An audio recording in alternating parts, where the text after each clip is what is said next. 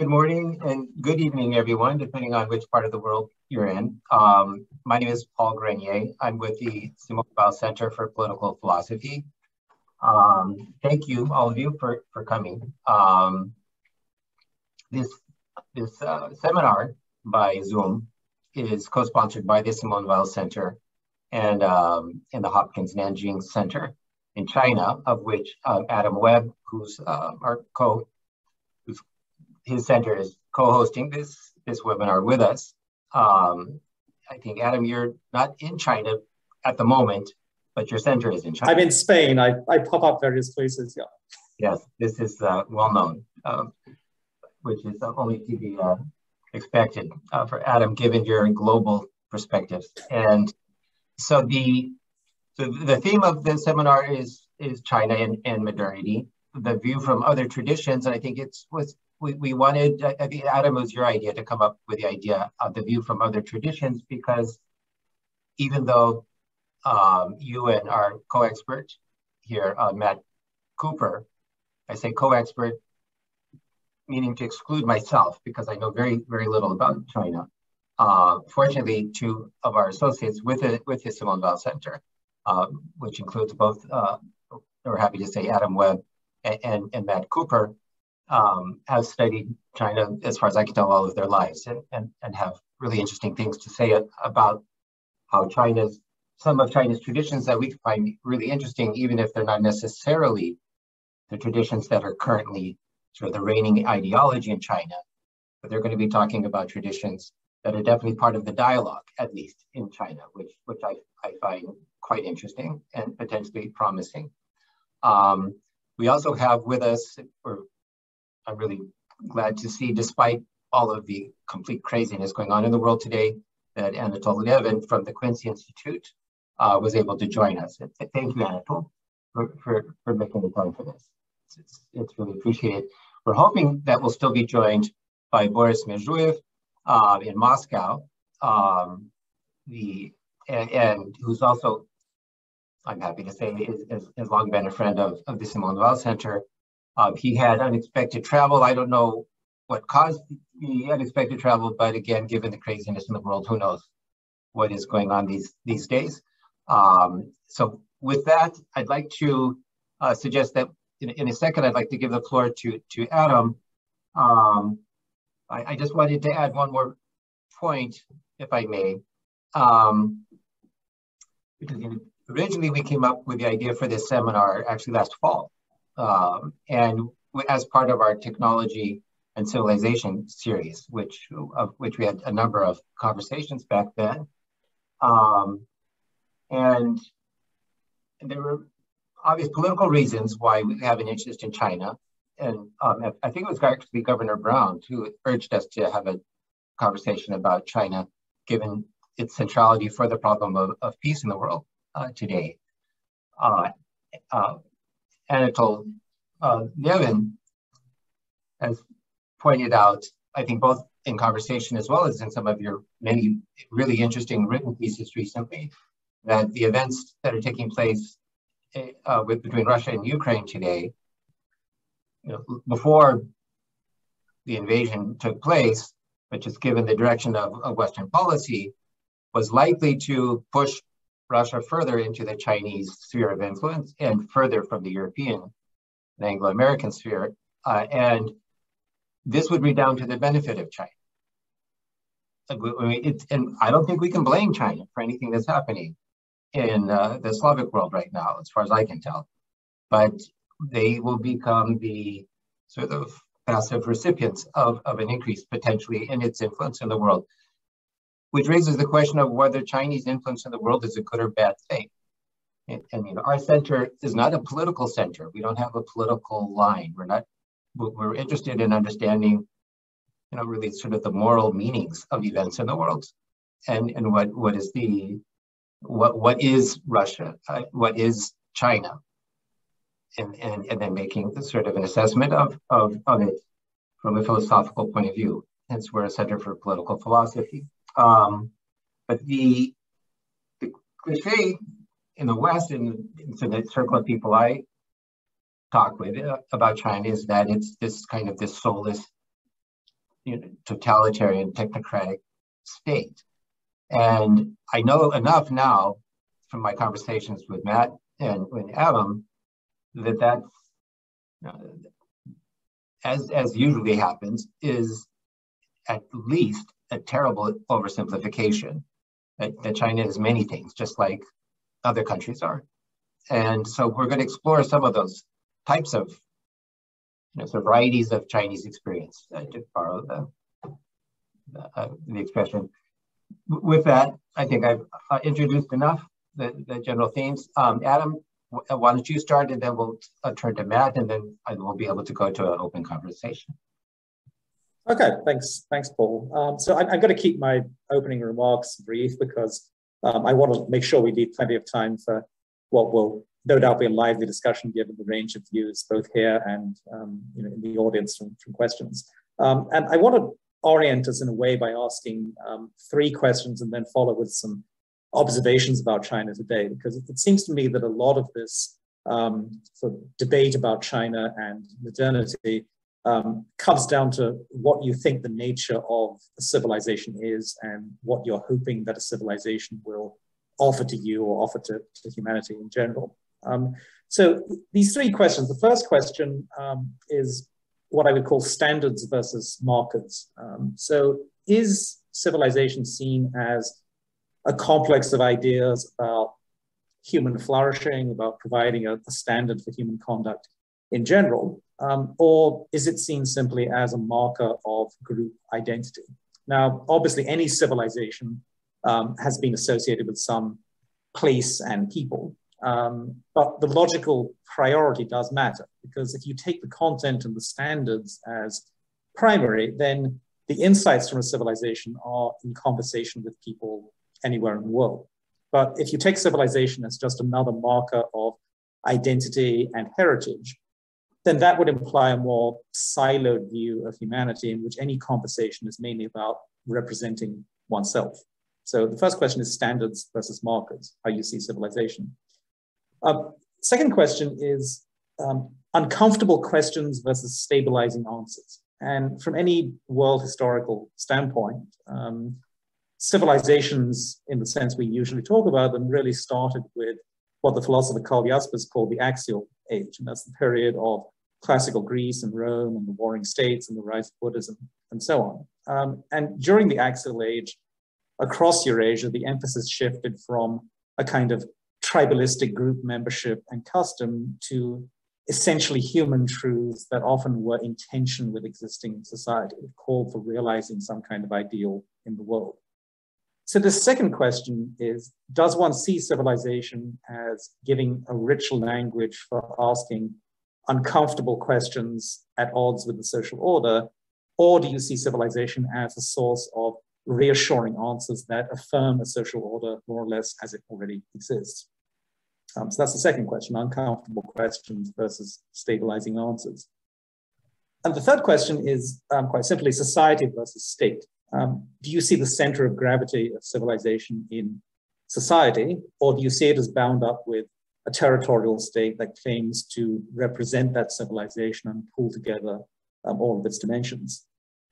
Throughout history, I would argue, civilizations have fundamentally been rooted in society. And this can be society of different scales, everything from the little platoons that Edmund Burke described up to the sort of grand unity of Christendom or the Islamic Ummah, or even in China, the Confucian scholar gentry held civilization together despite the rise and fall of dynasties and long periods of political fragmentation.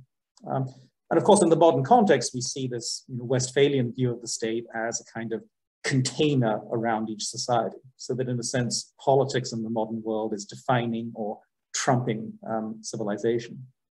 So that's the third question, society versus state. So now I'd come to the observations I want to offer. If you take these 3 different questions, standards versus markers, uncomfortable questions versus stabilizing answers, and society versus state, then together they suggest some skepticism about a lot of the prevailing discourse today coming out of China. The political scientist Lucian Pai once famously made the remark that modern China is a civilization pretending to be a state. It actually seems more apt I would think, to say that the China of 2022 is a state pretending to be a civilization.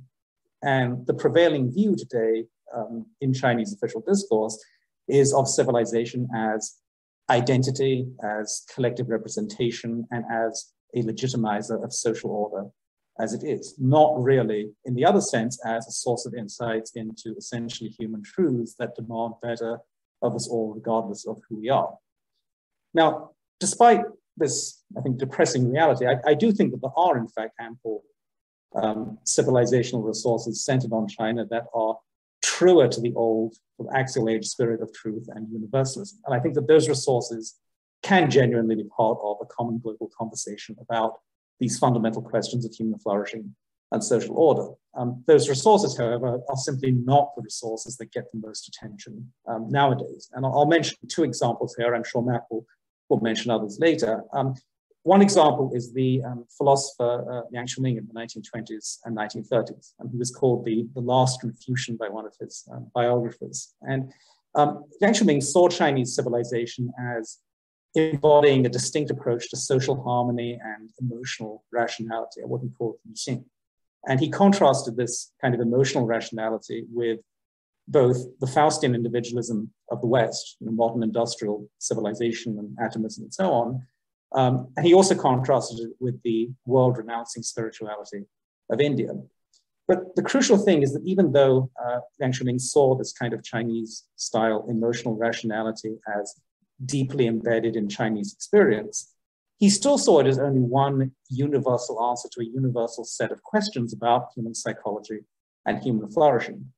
He thought it was an answer that had swollen to prominence in China over quite a long time, given conditions, and that China best exemplified. But he also saw that mode of rationality as part of a genuine global conversation in which all three of these answers, the Chinese answer, the Western answer, the Indian answer, to use the shorthand, but all three of those answers had their own value for humanity at large, depending on the time and the context and the needs and the experience of a society.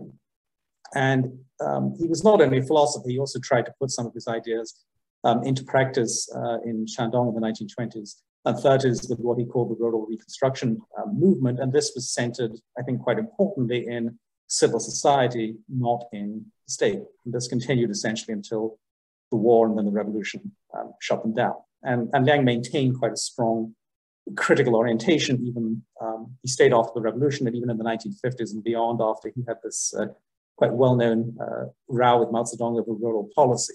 He maintained a certain amount of critical distance from the regime. The other example is more recent, and that's the philosopher Jiang Qing. And that's, he was born in 1953, he's still alive. He's the founder of what he calls political Confucianism. And essentially he's arguing that Confucianism's value is not as just abstract philosophy or as kind of cultural heritage that can be adapted to modernity. Instead, he thinks that Confucianism really can inform an alternative approach to political legitimacy. And in brief, what he's arguing for is a political model which is quite different from the present regime. And he's arguing for a kind of mixed constitution which recognizes three different sources of legitimacy in parallel, which he describes as humans, heaven, and earth. Right? So the human source of legitimacy is, democratic elections, a democratically elected legislative chamber. But then alongside that, he actually says you should have two other legislative chambers. One would have scholars who are trained in the Confucian tradition and would represent the transcendent insights of Confucian philosophy. And the third chamber would have assorted heirs of cultural elites of the past, and that would represent the rootedness of an inherited cultural tradition. Now, those are obviously very brief descriptions of both Yang Shuming and Jiang Qing, but I think even though what they have to offer is open to contestation and debate, I think a crucial point is that neither of those two see civilization and tradition simply as shoring up the order of the present. They also see the real stuff of life, as you might call it, as largely happening in society, or at least informed by truths above the polity of the day, and they have the potential to be universal in their implications. Now that point about being universal in their implications, I should probably qualify that slightly by acknowledging that both Liang Shuming and Jiang Qing may somewhat sell short the universal implications of their writing, because I've noticed reading them many times, they do sometimes slide into a kind of rhetorical tick, which we often see in modern China, about China being so fundamentally distinct from the rest of the world. And that may occupy a more prominent place in their argument than the content actually would require. But even with that disclaimer, they are fundamentally different from the dominant discourse about civilization simply being a kind of Chinese collective identity or kind of tribalism. And then my last observation is that if you want to try and realize the potential of a genuine Chinese civilizational contribution to the world, right, more along the lines of what Liang Shuming was talking about or what Jiang Qing is talking about, I think it will require a very different sort of intellectual and social space. It would require accepting, for example, that the center of gravity of creativity in any civilization is really in the circuits of society, both small scale and large scale, including across borders. And also that the trajectory of that creativity needs to happen organically, not simply as an exercise in what is sometimes called in China discursive power. It would also require accepting that China is what you might call an inseparable part of the world, that this is not a conversation that can be entirely self-referential. If you're having a conversation about human truths, then it needs to be happening on a universal stage, in a sense more than now. Now, obviously, any conversation on a universal stage, you still have the perennial issues which are confronting other parts of the world involving, global modernity, liberalism, rights, virtues, tradition, etc. And just because you move something onto a universal stage does not mean you necessarily get the right answers, but it does mean that those profound questions at least would play out on an essential human scale and would play out in society and in multiple institutional spaces, not simply by invoking a kind of, or misinvoking a kind of tribalistic collective identity. So I'll stop there and hand it over to Matt to get us started a bit further. All right, thank you, Adam. Wow, listening to your talk definitely brings back memories of the last time we did this in the Hopkins-Nanjing Center in a simpler time. And listening to you talking about both Liang Shuming and Jiang Qing, definitely they are most certainly still relevant to our conversations today about kind of the big questions, like the general direction of where civilization is going, where society is going, and what the role of society needs to be in an era where kind of the fundamental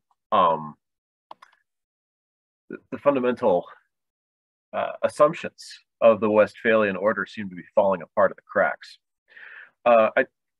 For my own contribution to this conversation, I wanted to sort of really zero in on a single figure here, who, like Liang Shuming and Jiang Qing, is pretty pivotal to, I guess, modern Chinese thought, and that person is the pioneer Chinese sociologist Fei Xiaotong. I'm going to open it up with two quotes here. So this first one: nihilism has become the American way, which is a fatal shock to cultural development and the American spirit. As a result of this development, the American value system is declining, and the entire democratic system is taking a huge hit. Democracy frees man from traditional political coercion, religion, and other dogmas. Man is free, but man has to be able to judge himself. And the decline of the traditional value system of the West will eventually hit democracy.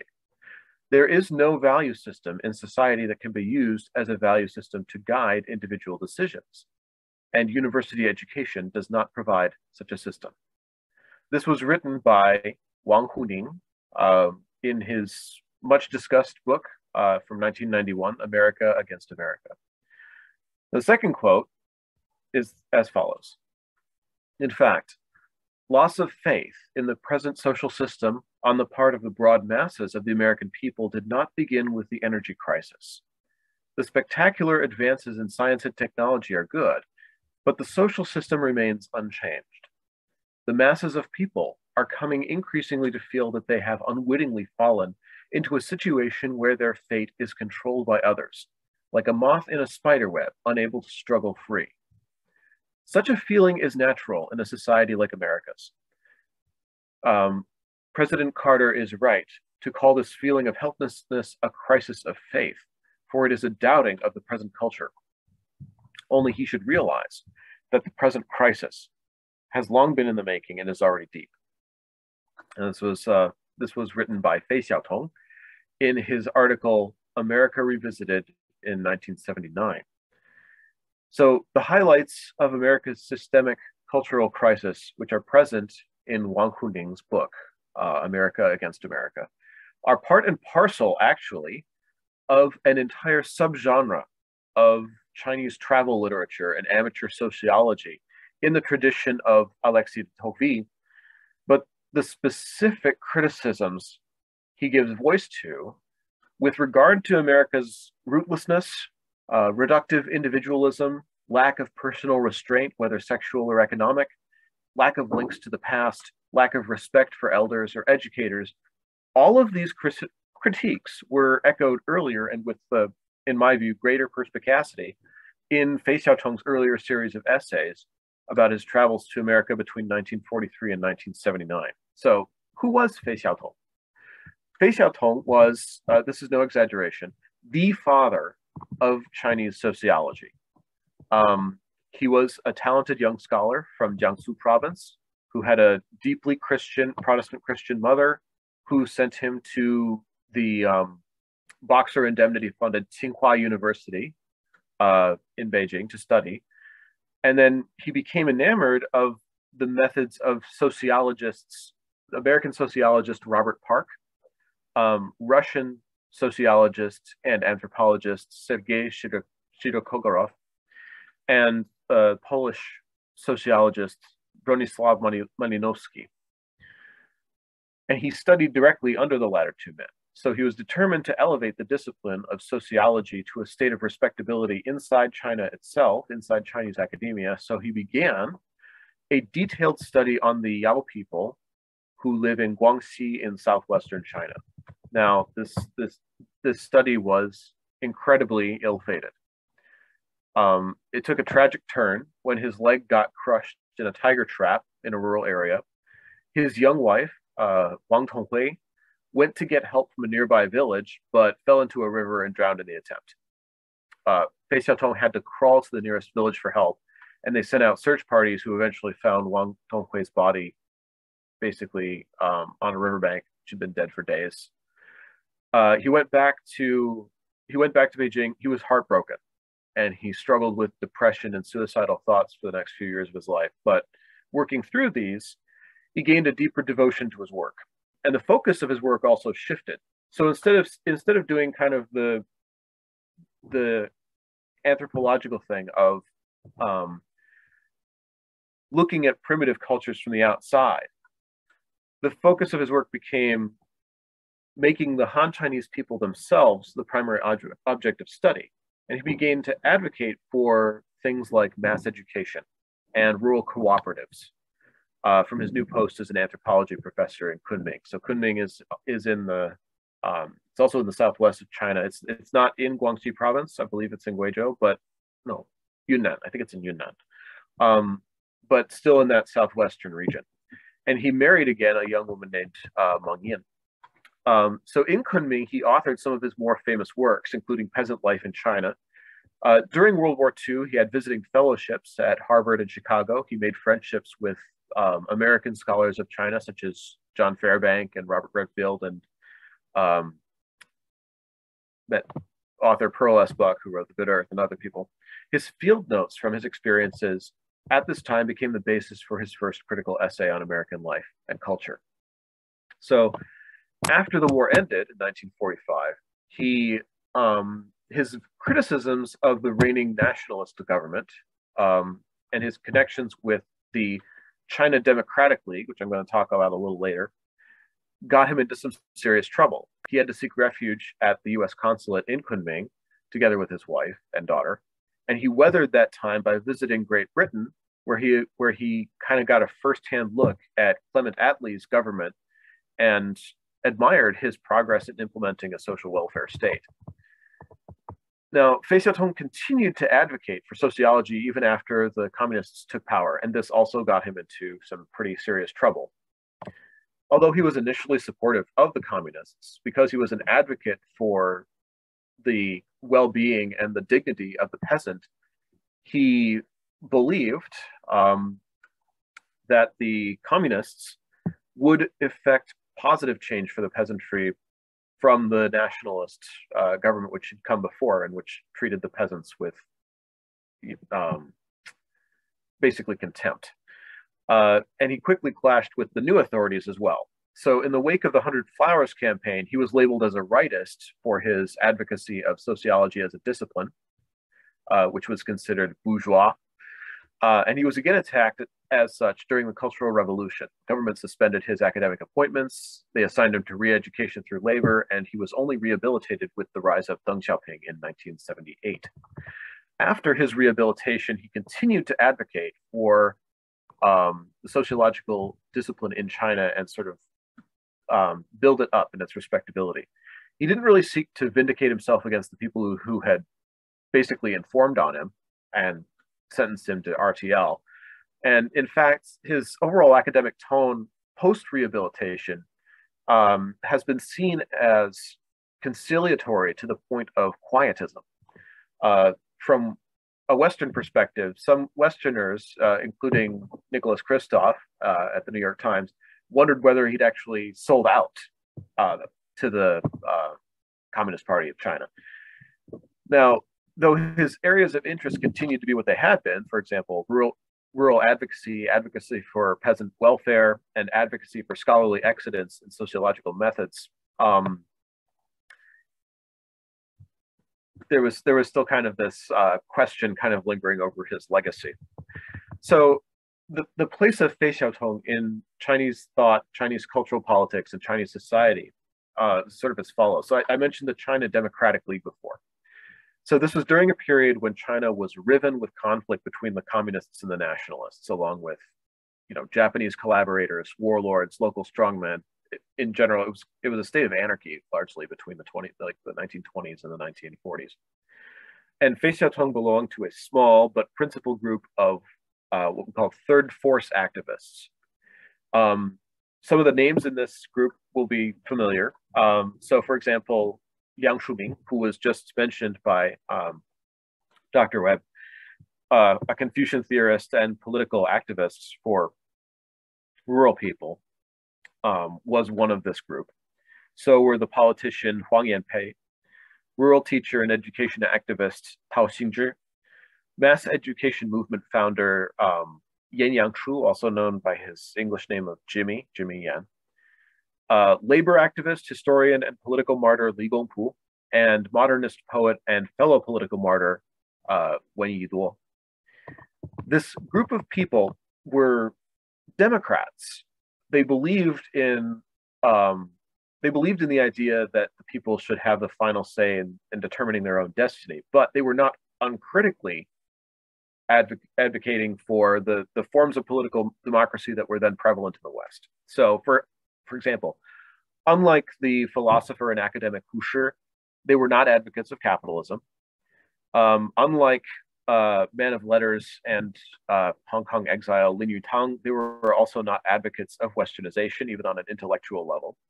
And unlike radical novelist and political pamphleteer Lu Xun, they didn't see the entirety of the old Chinese culture as being irretrievably rotten, unsalvageable. There were some strong disagreements within this group as to the compatibility of Chinese culture with ideas of representative government, but in general, they tended to view representative government as an overall positive step forward. And in terms of their ideas about mass education, so basically saying that all Chinese people deserve at least basic literacy in their own language, and rural reconstruction, so things like slow food, local food, food sovereignty, credit cooperatives, producer cooperatives, town and village enterprises. This group of people, this group of third force theorists, has some really interesting similarities with other movements that were going on at the time. So, for example, the thought of E.F. Schumacher, economist E.F. Schumacher, very similar in their orientation. The nonpartisan leagues and the farmer labor parties in the upper Midwest of the United States at the time had some very similar attitudes and approaches to society and government as this group of people. And in Russia, the Narodniki, the populists, the advocates of the return to the countryside, at this time they would have been, well, I guess a little bit before this time, they would have been associated with the Socialist Revolutionary Party. And the theories of economist Alexander Chayanov also bears quite a bit of similarity to what Fei Xiaotong was advocating for in China. And the thing is that Fei Xiaotong is still highly relevant to Chinese society today. He's still largely considered like the father of the sociological discipline in China.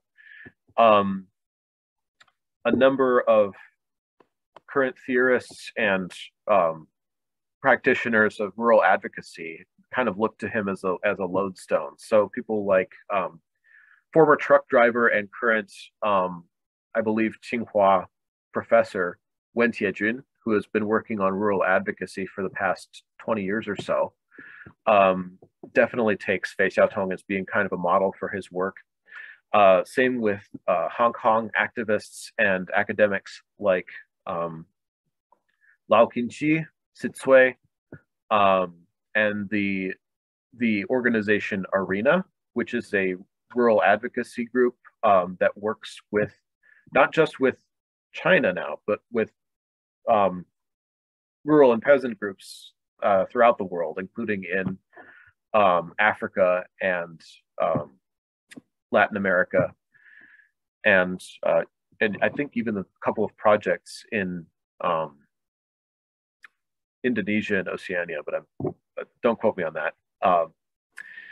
They've also published a book in cooperation with Remy Harara called "The Struggle for Food Sovereignty," in which they talk about kind of the continuing relevance of the cooperatives movement for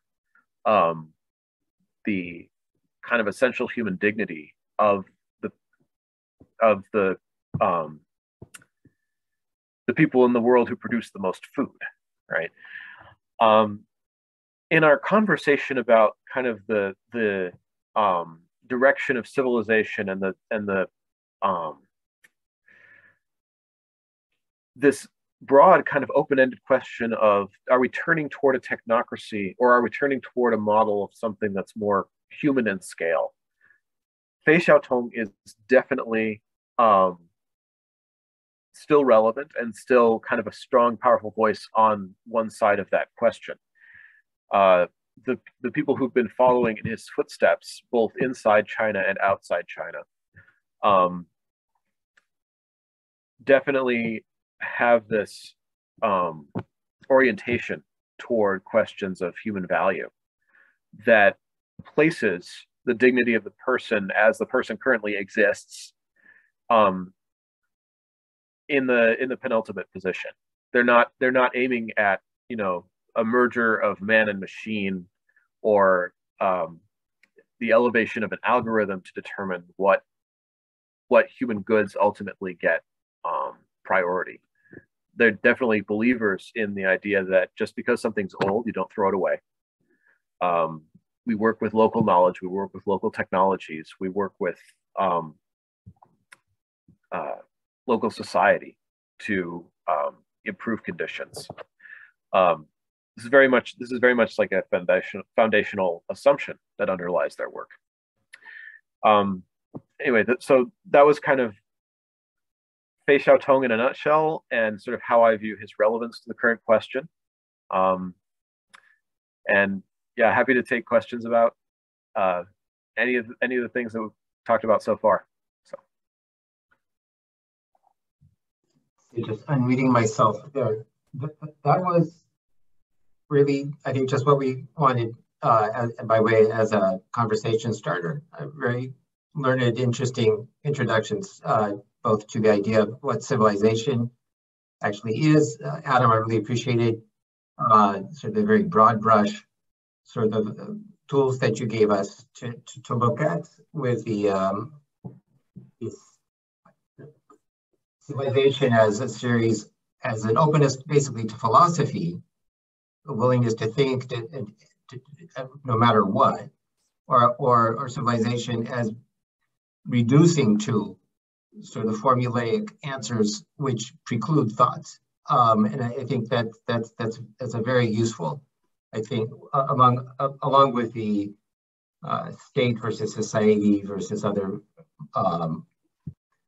angles. I think, and then Matt, the overview of the founder of Chinese sociology was also super useful. And I have a lot of questions, but I think since Anatole is with us, Anatole, if you have some questions or thoughts that you'd like to jump in with right away, why don't you start?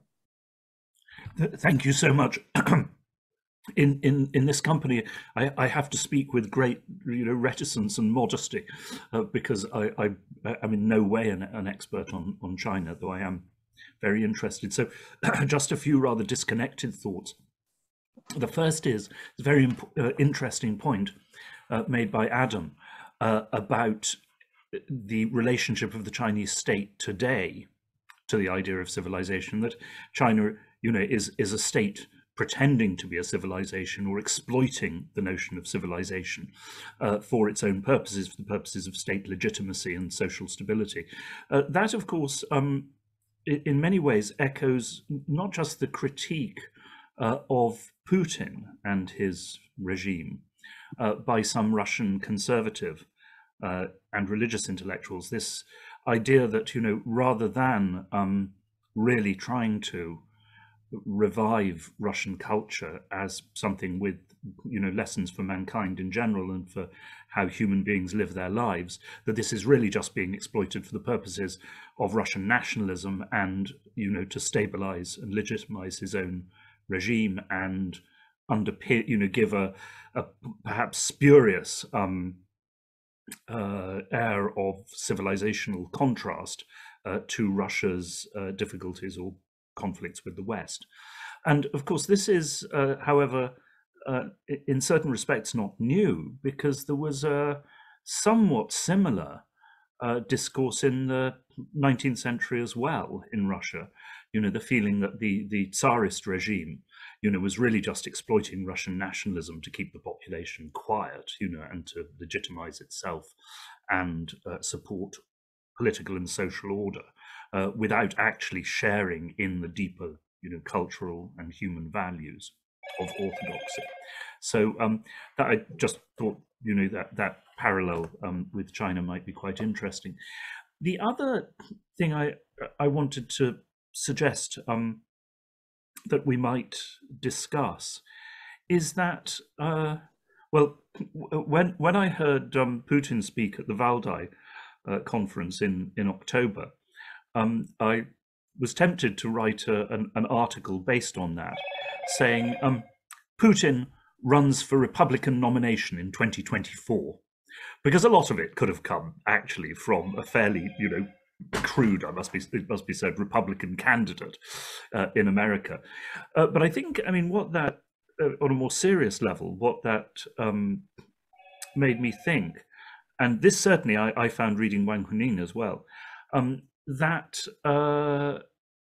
all over the world, people, thinkers, as well as governments, are wrestling with the consequences of modernization in general, as of course we've been doing now for almost 200 years, but also more specifically the latest effects of rampant globalization, individualism, materialism, all these things, both in the practical sense of economic and social policy, but also how to deal with this intellectually and culturally.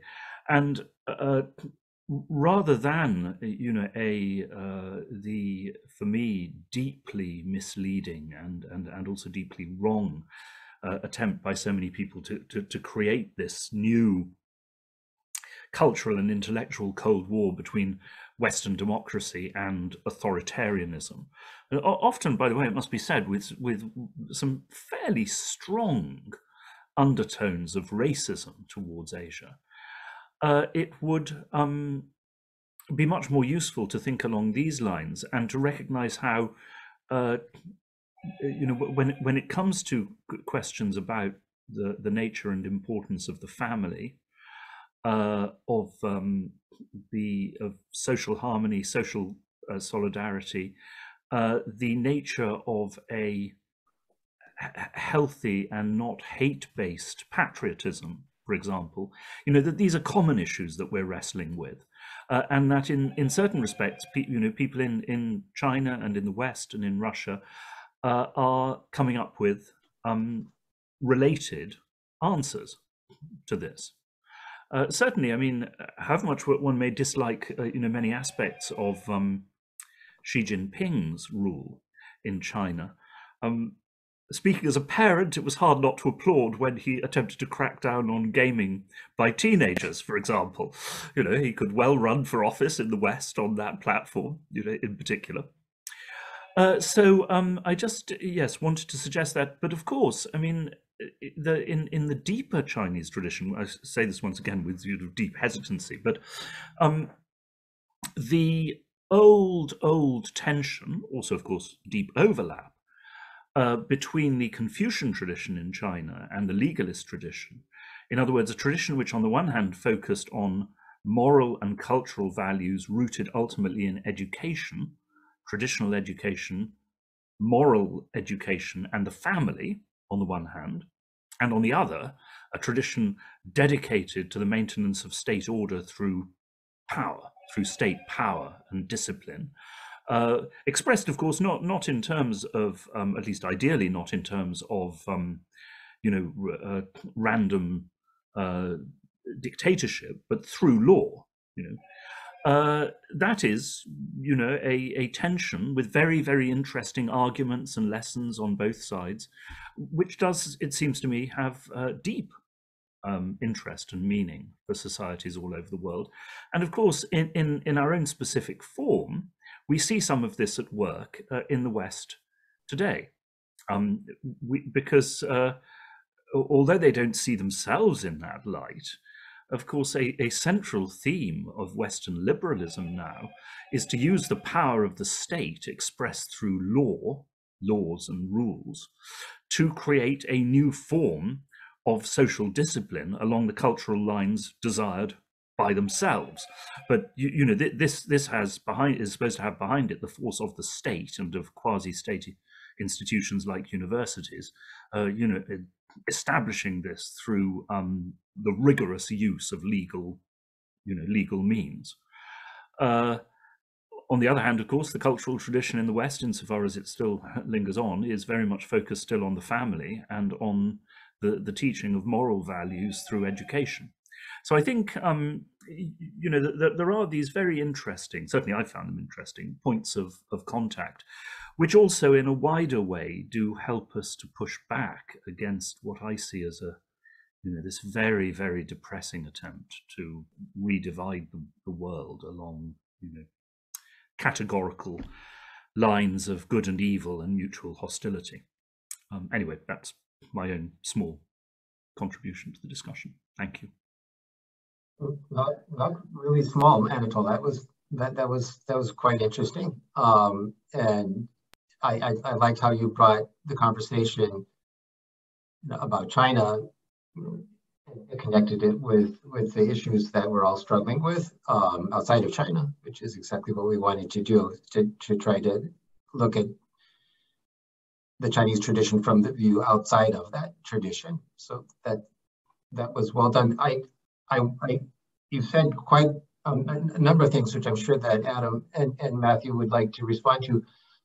But just to throw in one other quick thought, which came to mind listening to what Anatole, or I should say Dr. Levin, I would also add parenthetically that in the comments, Elias Krim made the helpful suggestion that Adam and Matt, if you could maybe mention a book or two that the audience might want to look at. Why don't you throw that in when you respond? But one of the things that came to mind listening to Anatole just now is a question that kept coming up when I was reviewing your materials about the Zhengqing and Fao Shetong. I'm mispronouncing it awfully. I apologize for that. In particular, those and some of the other thinkers that you've discussed. The themes from Spengler's The Decline of the West kept coming up, and sometimes explicitly. For example, a description of the West as a Faustian culture is a typical sort of Spenglerian vocabulary to use. That raises a number of questions for me. One of them is the one that if there's a culture for Spengler, that means there's a concrete idea of the good that's spiritually animated, that goes beyond the intellectual sphere, although perhaps includes it, which means that country is focused on its own creativity internally. That's what culture means. And that's one of the, I think, most interesting and useful concepts in Spengler, who's otherwise very ambiguous. When the culture is basically dead, or it's exhausted itself, that's when you turn to what he calls civilization, where you no longer have that sense of a concrete good, which allows you to create beautiful architecture and temples and have a loving approach to agriculture and have a thriving peasantry and countryside and all these other sort of goods which he sees as being typical of a culture. That wanes, and what you have is an extensive, quantitative, externally oriented, often imperial replacement for that, which is focused on Caesarism and technology. And what you have, so that's one side of what he's saying. It's clear that the thinkers you've described, Adam and Matthew, fit within a cultural framework, clearly, across all of the strands that I just named. If you look at the West today, what he said applies clearly in spades. That we're a civilization now, for in those terms, and not a culture. But he also says, which is something that surprised me, that the interest in Spengler, that if he sees China as this culture as having died hundreds of years ago, and that it's just imitating external civilizations at this point. So that's just it's interesting. How do they respond to Spengler's critique of China itself? And what do you see as the chances? Looking at China as a Belt and Road Initiative and its external orientation, its high technology, its modernist architecture, it seems like you see the rampant victory of civilization over culture in China. So is that explicitly dealt with by any of these thinkers, this contrast between these two understandings of what China is? Is it a culture or is it civilization? And do they see China itself as in crisis? I mean, I think one point of contact between what you just mentioned and what I said earlier about Liang Shiming is he talks about these three different sort of civilizational mentalities or modes of rationality. And he does think that sort of Western, Faustian approach of individualism, conquering the material world, sort of satisfying one's desires and ambitions and so on in this way that often produces a kind of disharmonious society. I mean, he does see this as sort of gaining ground in China. Now, on one level, he thinks that in earlier stages, this kind of Confucian temper in China had maybe underestimated the importance of material development. So he doesn't think that it's entirely bad that some of those elements could get more attention, but he thinks that fundamentally there is this kind of poisoning by technological excess and technological enthusiasm of Chinese society. He's writing this in the 1920s, right, when he describes some of these emerging attitudes among young people in China. I mean, I think the broader question here also is, I mean, any civilization, any culture has what I think Max Weber called culture-bearing strata, right? That these sort of ideas and sensibilities and aspirations, they don't float in a social vacuum, right? I mean, they reflect the experience and the sensibilities and the sort of psychological priorities of particular groups of people.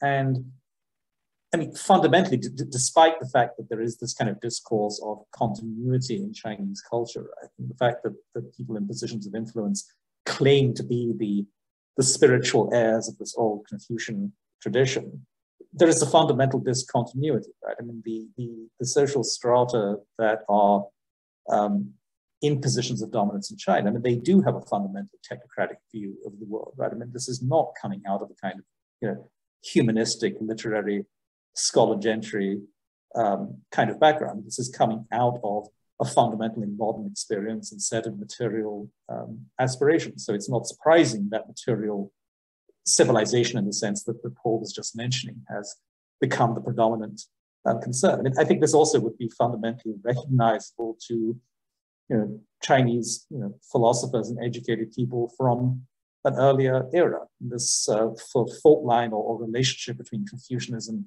and legalism that Anatole was mentioning earlier. I mean, that's a fault line that runs through Chinese history and political culture for many centuries. And I think the predominant spirit of modern China would be very recognizable to an old style Confucianism as essentially legalist, as representing a lot of the human tendencies that sincere Confucians looked askance at and predicted disaster if they would rise to dominance. I mean, all of this in a sense was foreseeable, the same way that it was foreseeable in the West. The West has done a lot of the things that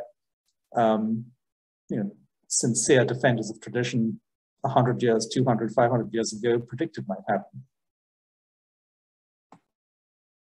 Yeah, that's, I think, Matt, why don't you take a stab at responding to some of those issues that have come up? If you have some thoughts. Well, yeah. So my general impressions from having lived in China for,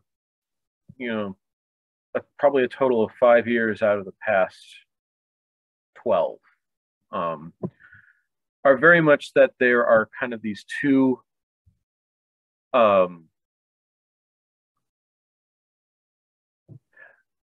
one of the things that you notice very, very quickly on living in China and sort of becoming familiar with some of its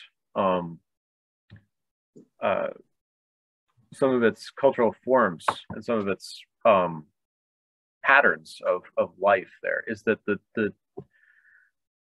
distinction between I guess if you want to call it the technocratic, the hypermodern, the transhumanist idea that, okay, we're gonna innovate our way out of the things. We're gonna build massive skyscrapers. We're gonna do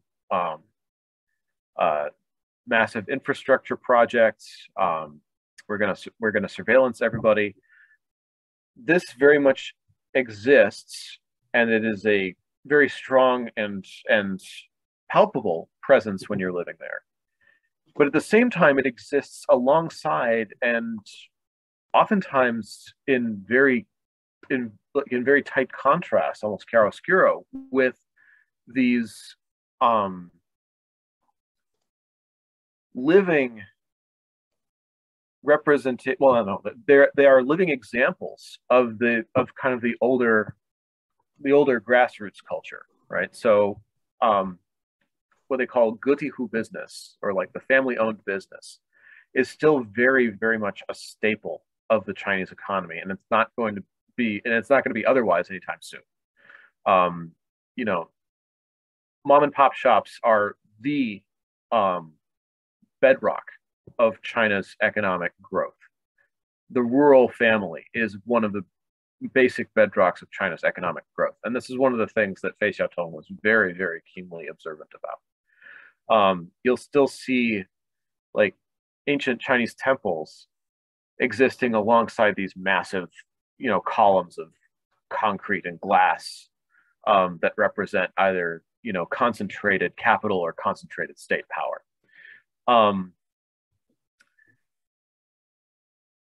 I think that the best description of this phenomenon comes from another of the people that I mentioned, not Fei Xiaotong, but his colleague, the educator Tao Xingzhi, who compared China to an exposed geological stratum. It is essentially a fault line. So he compared China to a fault line where you can see exposed all of the layers of sediment going from kind of the cutting edge of modernity on top all the way to kind of deep antiquity on the bottom. And sometimes, unlike in European culture or American culture, sometimes you can see all of these things jumbled together at once, and even just looking at it is like looking at the exposed stratum. So you've got 21st century surveillance technology being bolstered by 19th century economic ideology, which is existing on top of 16th century questions of state sovereignty and social patterns that have been going on, and technological and family patterns that have been going on for much, much longer than that. And I honestly think that observation of Tao Xingzhi's, even though he was saying it something like, 80 years ago, is still very much true today. So in a sense, almost apocalyptic in the traditional sense that an apocalypse is kind of like an unveiling of an underlying kind of historical truth or an underlying philosophical truth. This question of technocracy or tradition, of seeing like a state or seeing from the grassroots, is very much closer to the surface in China than it is in other places in the world. And I think that they kind of have to grapple with this question every day. And I think that this is a big part of Chinese academic culture right now, including, not just academic culture, but also things like popular entertainment. So why are Li Zixi's videos about, idealized rural life so popular? Why are time travel dramas so popular in China? So to the point that SARFT basically had to say, no, you're not doing any more of those, right? Why is it that Matt, don't please spell out acronyms. No one else knows them. But okay, sorry. So SARFT is basically the Chinese censorship office in charge of pop culture. Okay. It's the radio, film, and television branch of the censorship machine. Glavlit from the Soviet period. Got it. Basically, yeah. But again, this question of technocracy versus tradition is like almost the question of Chinese modernity in some ways. Oh, and by the way, yes, I also highly recommend the Confucian Constitutional Order by Jiang Qing. It is a highly provocative and deeply astute book, and I read it probably 3 years after it came out, but it is definitely kind of one of the more interesting things to come out of Chinese intellectual life in the past couple of decades. So thank you, Matt, for having not only for that really those fascinating thoughts right now, but also for putting into the notes for people who are listening in. If you go into the chat, there's some of the books that are recommended by our I'll call them our lecturers, have been put there. So take a look there and take notes. There's some good suggestions there. I just want to throw in two quick, more targeted questions in response to what I heard from Matthew and from Adam. Starting with Fei Xiaotong, and Matthew, you've compared his writings very interestingly with the localism and sort of slow food and appropriate technology ideas of people like Schumacher in the West, which is very interesting. What I didn't hear, in contrast with Zhengqing, who Adam spoke of in more detail, was any sort of grounding in some sort of metaphysical or spiritual tradition. And I'm curious whether his sociologism doesn't sort of reduce to sociologism. I mean, is society self-sufficient from Confucian or Taoist or any other or Christian tradition? Is he basically accepting a kind of Western anthropology and yet having sort of different aesthetic tastes? So that was one question. The other one, this one is much more specific still for Adam. And I really found Zhengqing so compatible with the thinking of Simone Weil and her effort to try to pull what's the most characteristic of Simone Weil as a political thinker is that she sees faith in the Christian tradition as permeating everything. That it's not a private sphere. It's something that actually is her political thinking. It seems to be very, very compatible with this idea of having these three chambers of rule, with only one of them related to the demos, another related to history, and sort of and was roots in the past, but also, and then a third chamber which is more spiritually oriented. And what I was curious about is, and this is of course the question that would always come up in the West in response to any of these kinds of ideas, is who determines, how do you get into these three chambers of political rule? Who determines who are the Confucian spiritual leaders? Who are the representatives of history? How has that been thought through?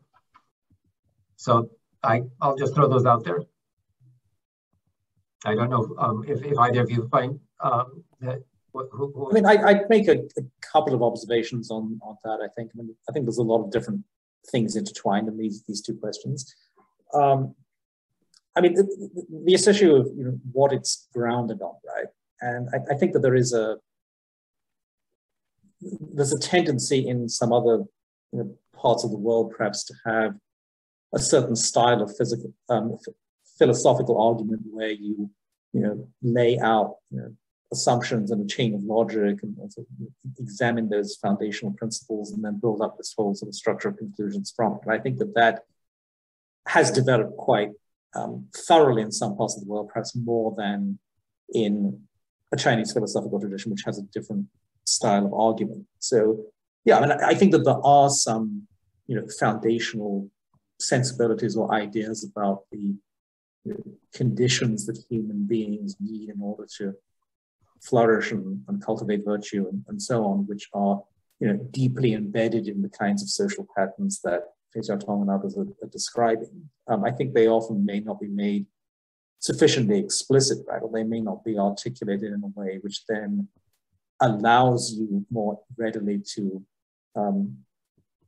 adapt them to different contexts or to figure out how best they can be manifested in different kinds of social situations. And I think this is one of the ways in which perhaps bringing this kind of Confucian tradition or these observations about Chinese traditional society into dialogue with other traditions actually might expand the toolkit even for thinking about the same content, right? And thinking about how do you take the kinds of virtues which are valued and manifest in the concentric social circles of obligation in traditional Chinese society, and how do you maintain what's most valuable in that in a complex, large-scale urban society with mobility and so on. So I think those kinds of questions about principles and how they manifest under different conditions and hierarchy of what is more and less valuable that you're seeing in these practices, I think that could be brought to the surface more by having this kind of dialogue.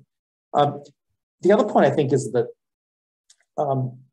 these different scales necessarily relate to each other, right? So what individuals need in order to flourish and live a virtuous life, the conditions that will allow them to do that, they don't happen in a political or constitutional vacuum, right? And how you organize the broader landscape of society and the powers of different kinds of institutions and the like, this affects the direction of people's aspirations, right? This affects how much space there is in society for these different kinds of practices to flourish and for these virtues to be manifested. So I would argue that any tradition, any civilization inherently places truth above power, or aspires to place truth above power. So any concentration of power inherently subordinates truth in a sense, right? Concentration of power tends to work at cross purposes with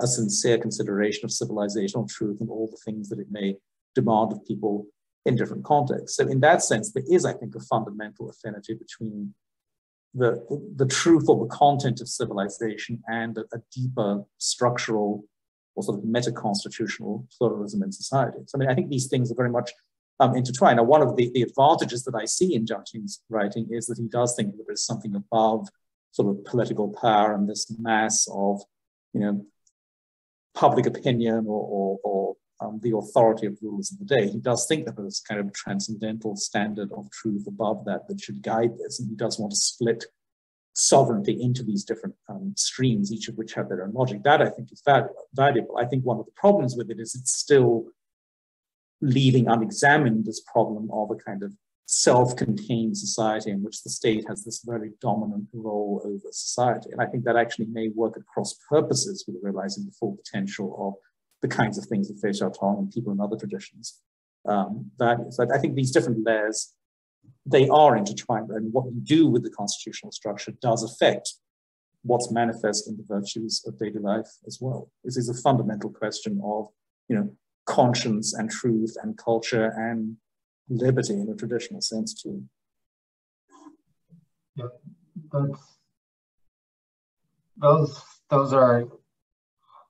those raise such profound political philosophical questions, Adam, right there. I mean, the meaning of power and whether embodied political authority is seen as self-sufficiently authoritative, or whether its authority is essentially symbolic at some level, I think that seems to me the key question. It's the one that our colleague and co-founder of the Simone Weil Center, Matthew Del Santo, is working on, I think, extremely interestingly in his book on Russian Tsarist ideas from a theological and political perspective in Russia, as something that's part of the kind of a permanent tension in Russia. This is also, again, this is an idea that resonates very much with Simone Weil, what I'm trying to say here, and that I find in Matthew Del Santo's work about the meaning of the Tsar for the Russian deep philosophical and theological tradition around such, well, I won't go into name dropping at this point, but the point is that the king or the Tsar, or including, this is mentioned explicitly by Simone Weil at one point, should be seen as a symbol and not as the final authority, the symbol of the connection between the political order and in a natural law or something that's beyond the human sphere, which is the real source of authority. And she actually saw the English monarch in a sense as quasi similar to what she's talking about, where they don't really have political power, but they symbolize the source of power having a transcendent kind of dimension to it.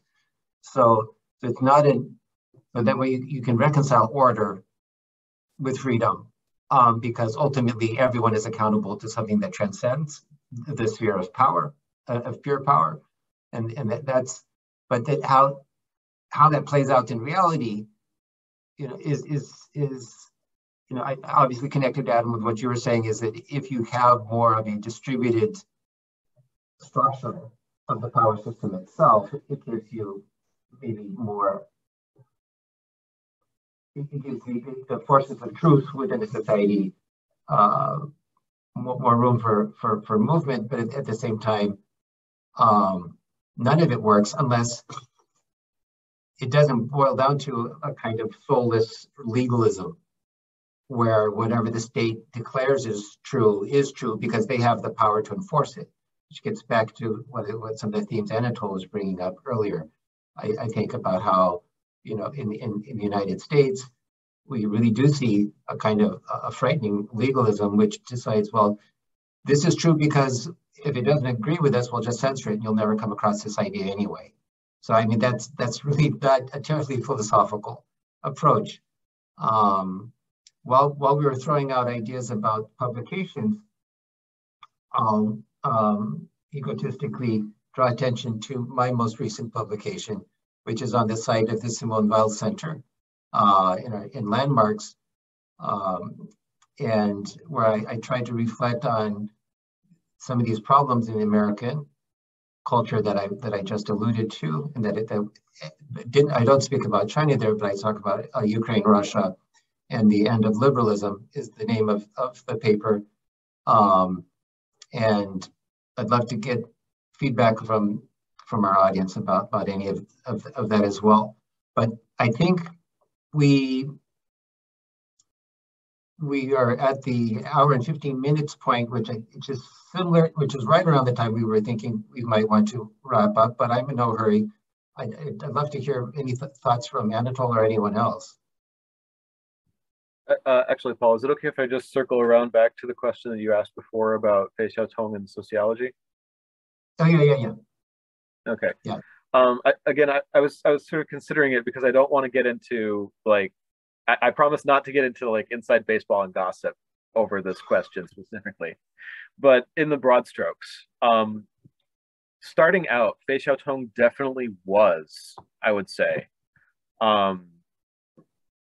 firmly in the camp of the sociologist. The sociological thinking needs to be kind of the criterion and basis for our ascertaining value, right? So, in the same tradition as Weber and Durkheim, and of course Malinowski, who was his tutor, he definitely started out there. His mom was Christian. His siblings were Christian. He himself tended to call himself either a general theist or a sympathizer with Christianity, but he never really kind of joined a body of worship. As time went on in Fei Xiaotong's career, and he started studying peasant life in greater detail and sort of developing kind of an inner sympathy with it, I would say that his attitude toward Confucianism, Taoism, and kind of the Chinese grassroots knowledge tended to become more sympathetic. So you look at his earlier works, the works from 1930s, 1940s, they are highly, I would say, dispassionate. They do take this kind of very clinical sociological view of Chinese society as being kind of the necessary and an authoritative voice on it. As time went on, though, he really ended up becoming much more sympathetic to kind of the broader moral questions and the broader humane questions, and specifically, he ended up becoming much more sympathetic to Confucius. I think largely because of his studies of the people that he was working with, the Yao people and also the Han Chinese people in his later career. And he kind of ended up, you read his later works, the works like From the Soil, and he has nothing but good things to say about Confucius. and his entire attitude toward Chinese society is not one of dispassionate, like clinical dissecting. Like we're not saying, okay, this is what Chinese society is like, and here's why. It's very much like these are people he knows. These are people whose knowledge he values, right? Like, so again, it's a complex question, but there is a trajectory there. Yeah. Well, that's helpful. And I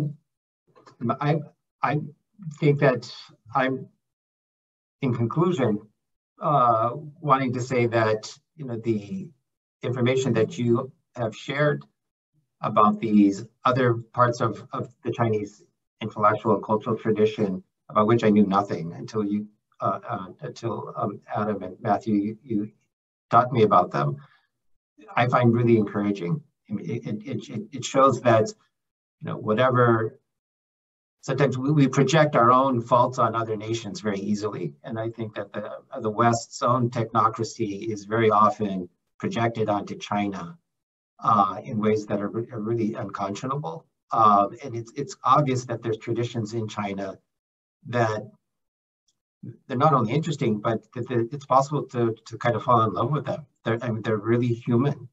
I think some of the traditions that you've introduced us to. It makes me more interested, certainly, in trying to continue a dialogue with people in China. This has been kind of a dialogue about China from outside of China. Let's try to figure out a way to continue this conversation where we're talking directly with our colleagues, and hopefully, God willing, despite the distances, around a table, and then we can tape it and share it with the world. But we'll see what happens. And any other, if there's no other closing thoughts, we could maybe wind it up there. Adam, would you like to throw in anything? Yeah, I'd echo that. I'd echo that point, actually, Paul. I think this obviously has been a kind of an external, consideration from the vantage point of other traditions and a kind of a more global perspective on this. But certainly, it would be good to have a differently formatted arrangement where you could actually get some of these, thinkers, theorists in China within these traditions to engage. And obviously, circumstances at the moment are not that advantageous for doing that, but I think people are out there who are definitely worth engaging, and given the space, I think they would want to do that. Great. Well, Anatol Yevin, Adam Webb, Matthew Cooper, you guys great. You've been great. So everything you said was interesting. I think we've had a terrific conversation. I'm going to go have a beer or something to celebrate. Thanks. Hope to see you all soon. Thank you. Thanks, everyone. Thanks. Thank you. Bye-bye.